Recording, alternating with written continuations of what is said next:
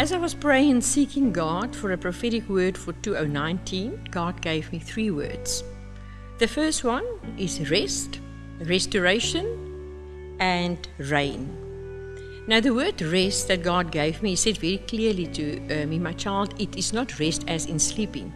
It is in rest in me that you can get to a place where you can actually take all your concerns and all your worries and place it in my hands and rest in me. That means that you as a person must move out of the way, because so often you pray and nothing happens and you think, but what is wrong? What is the problem? In the meantime, we are trying to play the role of God. So 2019, we must rest in God. And to rest in God, you must have faith in God. And obviously, you must trust God. The second word, restoration.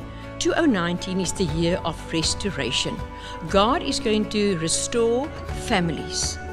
He's going to restore relationships, personal relationships. And He said to me, I'm giving you the key to unlock the door to this restoration of relationships for 2019. And the name of the key is forgiveness.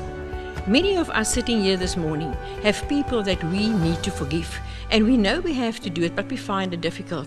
But if you want full restoration of God in your life and in the lives of your family members, use the key that God is going to give us 2019 called forgiveness. Unlock the door to restoration and live in His restoration power.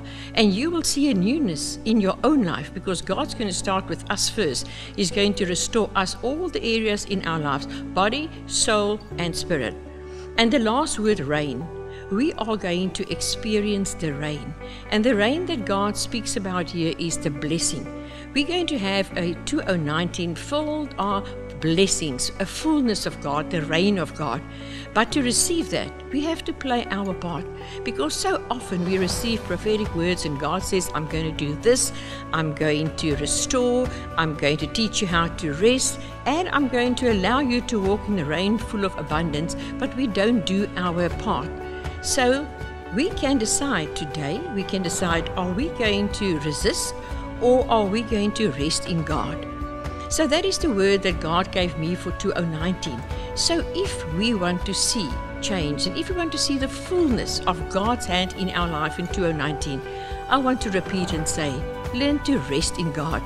Then number 2, allow Him to restore you, so the fullness of His restoration power will be absolutely there for everybody to see. And then the last one, experience the fullness of His reign, and that speaks of financial blessing as well.